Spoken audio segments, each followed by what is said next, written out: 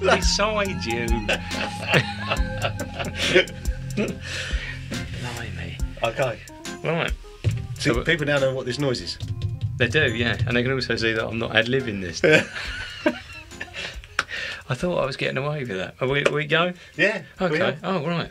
Okay, so welcome to the fourth in a series of podcasts for all things Carve the movie. The first being videoed in the studio, which sort of spoils one of my later jokes, but anyway, there we go.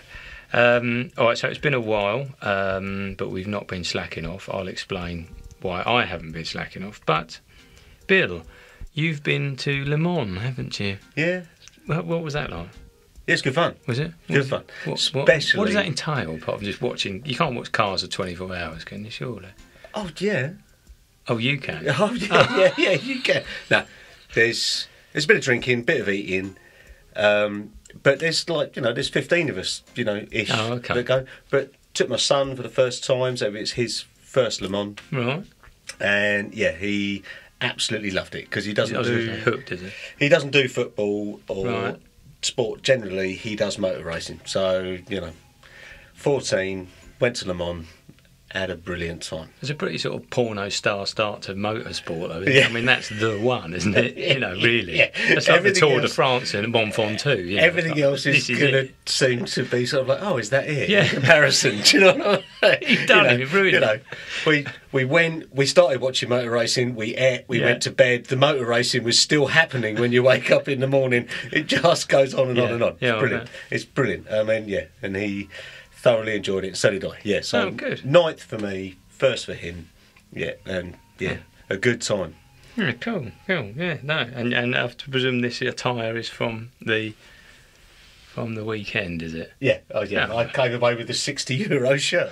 Yeah. As you do. Well, why not? Well, I, on the other hand, have been very studious, so I've been working on everything to do with the film. Well, you've been dossing around in the field watching cars. Are you sure you haven't been interviewing people in the pub? Well, yeah, I have. Actually. Yeah. That's basically the long, the short, and the tall of it. I haven't been able to get the other ones in there yet. So, but yeah, no. So no, we've got a few more people on board. So it's good. I better give them a bit of a name check. So we've got an art director in the shape of a guy called Matt Camfield. An AD1, which is an assistant director in the business. Thank you very much. Yes. And with an amazing name of Borchi. I'm going to try and say her surname, so I can't quite pronounce it. So it's Silazassi, I think. So it's Borchi Silazassi.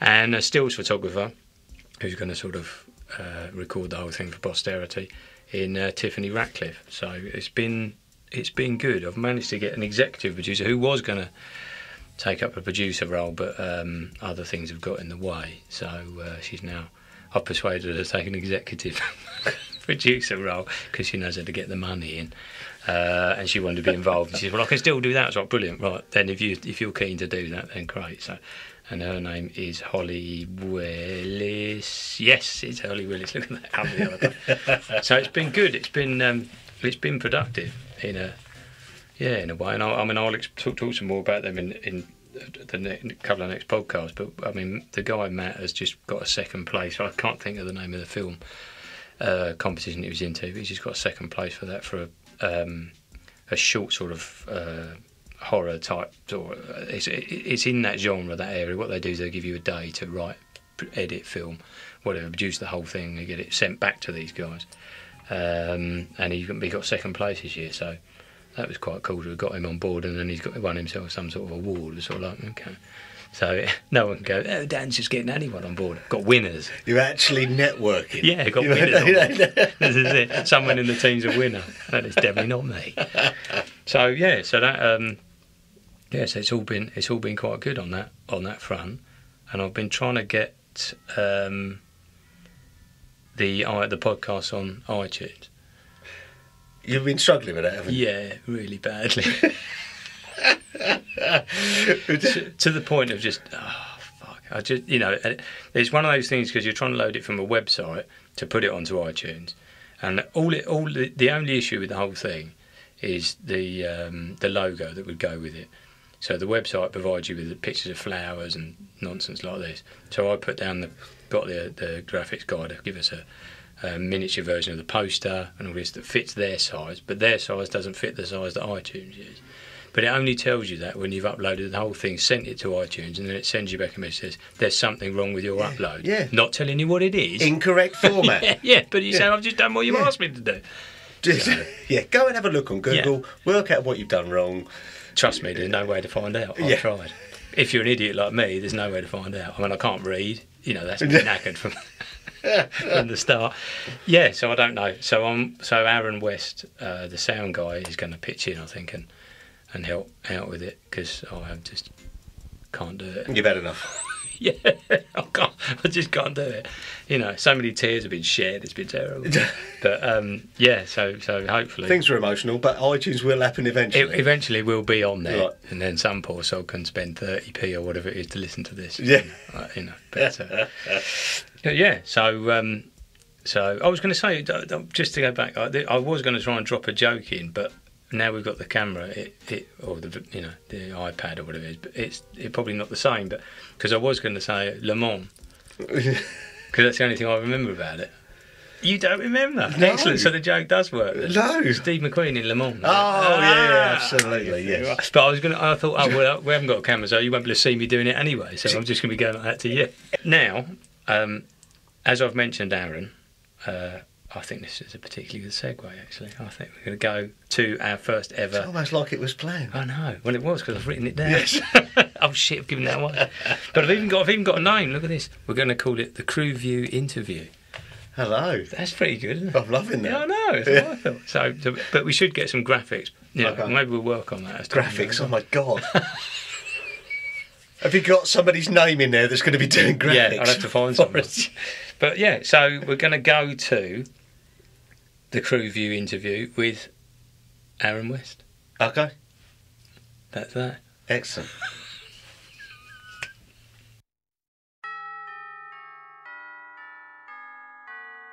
We're rolling now, so... Okay. Yeah, I should probably do both sleeves, shouldn't I? Huh? I'm going to do one sleeve, I should probably do both sleeves. Yeah, you've got to have a bit of continuity there. Yeah. Right, I just think it's flashing up. Right, okay, so I'll have to put the glasses on. Hello. Right, I'm here with Aaron West, sound engineer for Carve. Excuse the glasses. For our first of our video interviews. I am reading this from that, in case I look like an idiot. For the podcasts, so this will be obviously linked into the radio podcast that I do with Bill. So I don't know why I'm rambling away as much as I am, so I'm going to stop rambling and ask the first question to Aaron West, sound engineer for Carve, the movie. Right, do you want to give us a bit of background about your good self, Aaron, please? As in terms of filmmaking history? Yeah, or, do you want something like that? Yeah, sure. Okay, so yeah, I'm a sound engineer for Carve.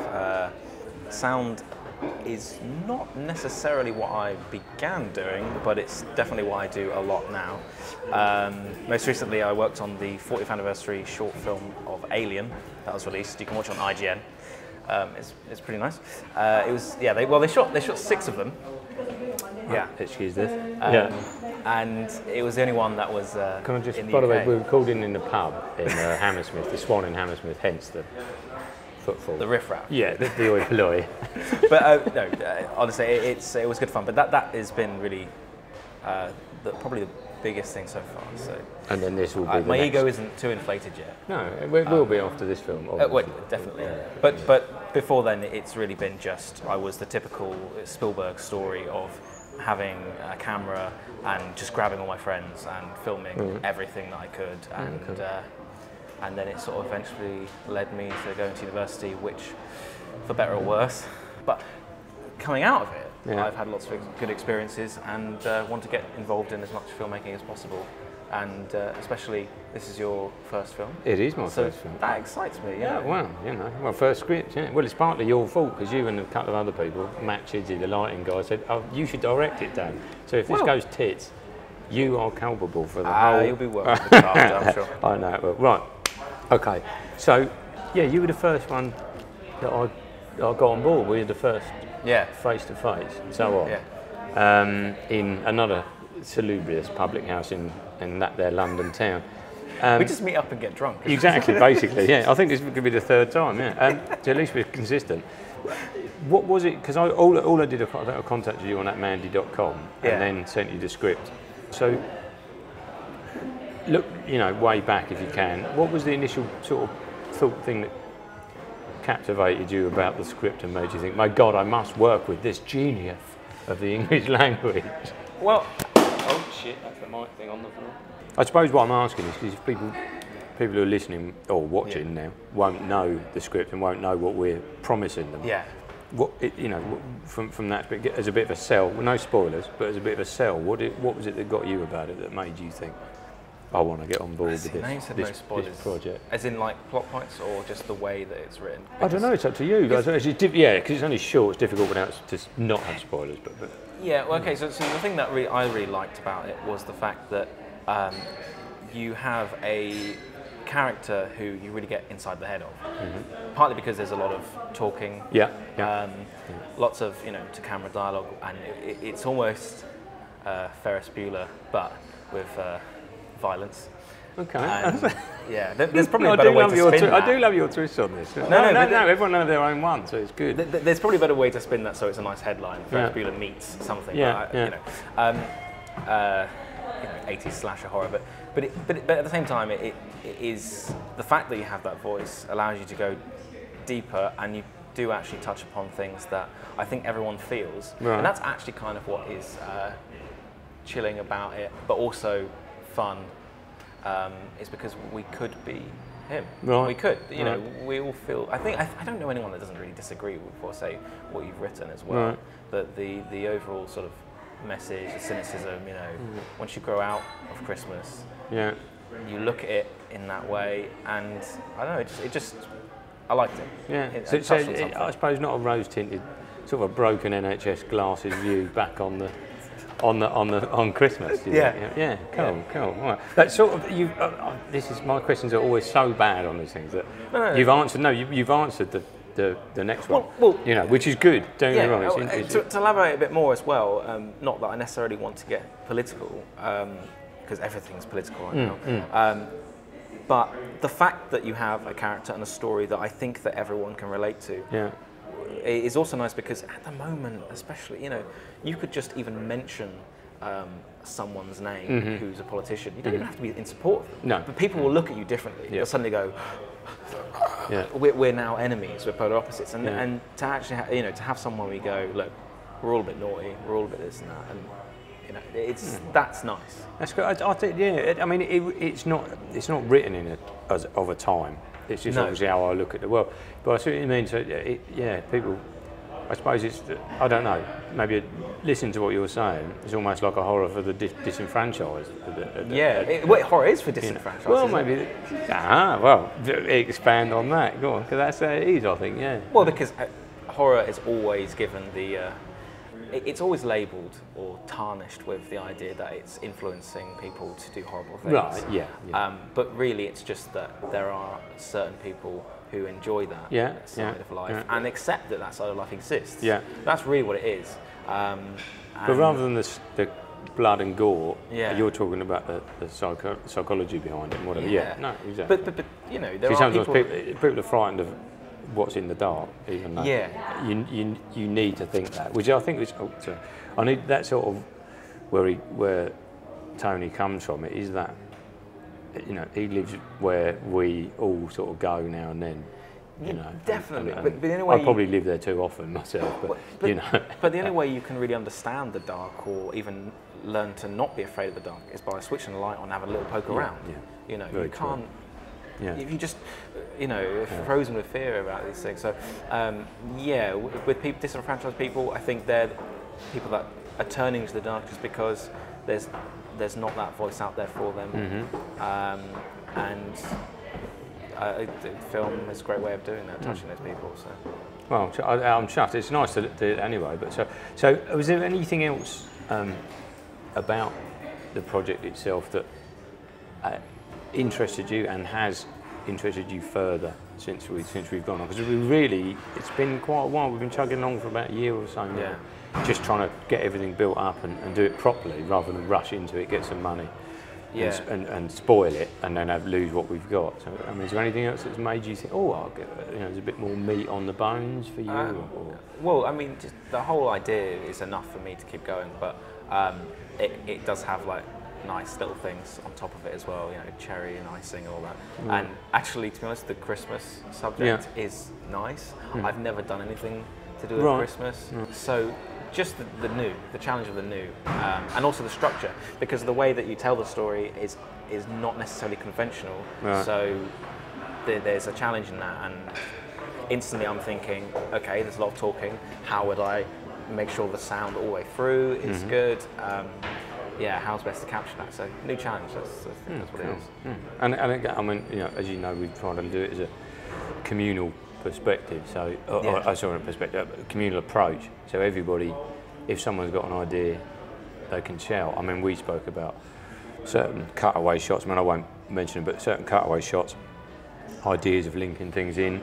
I know that Matt, the lighting guy, is constantly, day by day, thinking over the opening shot, because it's a massive challenge, and it was the first thing that caught him. And I mentioned it in the previous podcast, which is soon to be released. But everybody has something they've got their teeth into from it already, and then that will keep going. And I find that really interesting. How it's also something that's taught a lot in film school, things like that, is that I think it's the primordial image, the prime image, the first and last shots usually say a lot about the film and leave people with that impression.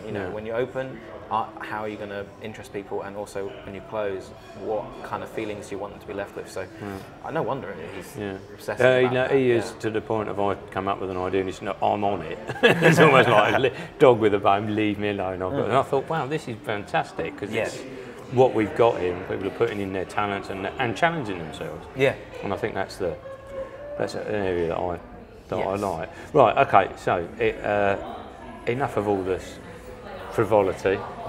You're going to take part. You are now the victim of the first ever Dan's dialect. Love it.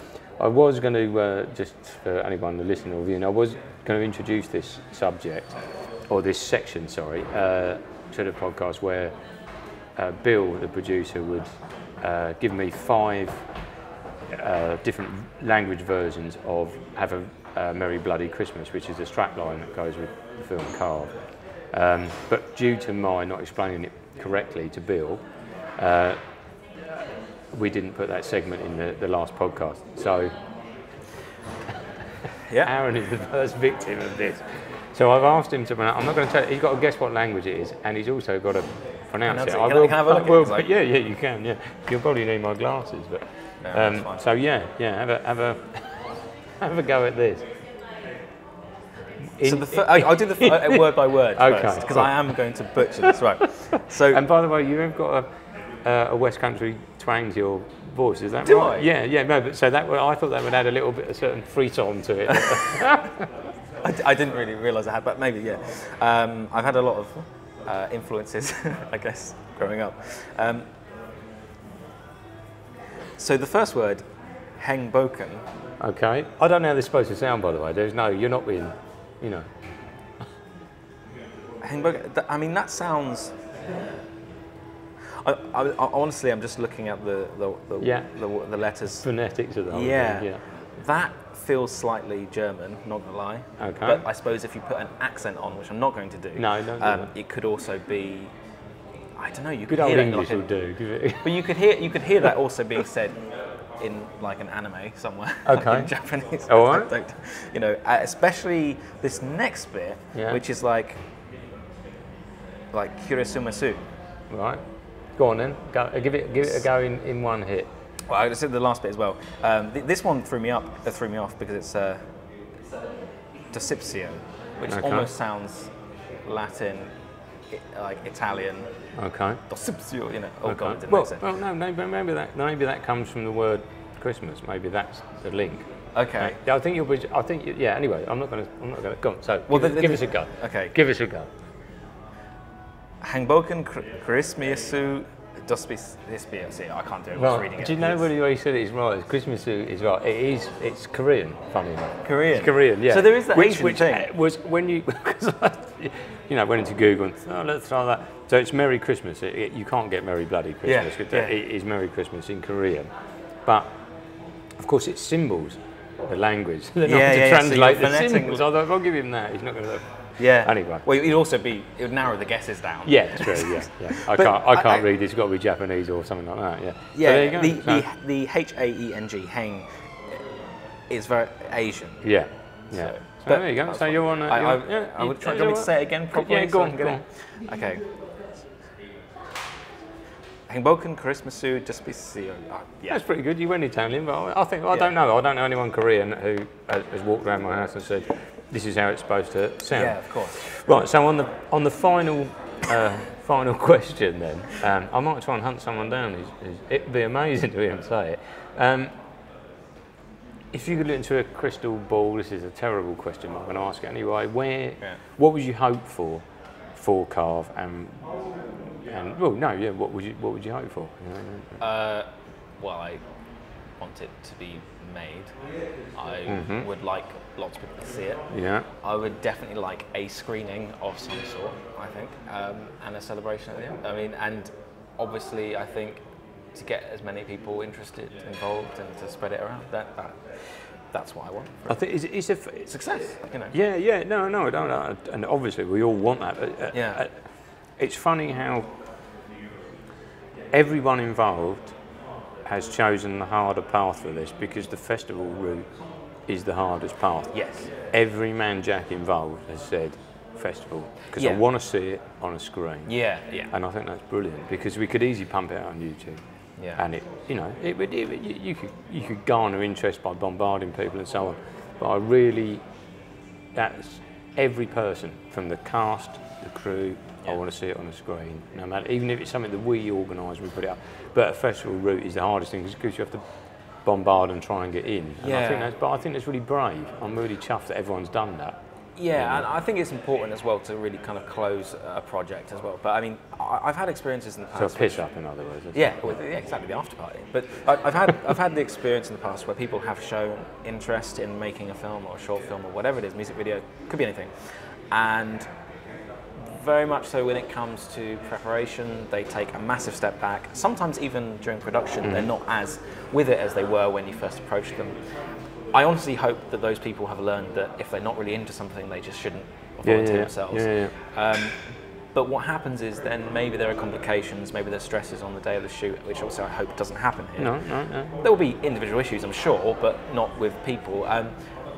But then they always love the screening. And I always think that if they just have that in mind from the very beginning, even if that's the part you enjoy, just work your ass off so that you'll be proud to watch it back. That. You know, because this is how it works. This is the film industry. You've got to show it to people. You want to always. Yeah, I think so. Well, we will see. Anyway, right. Thank you very much, Ian. Thank you. It's been a two-wine pleasure. Thank you.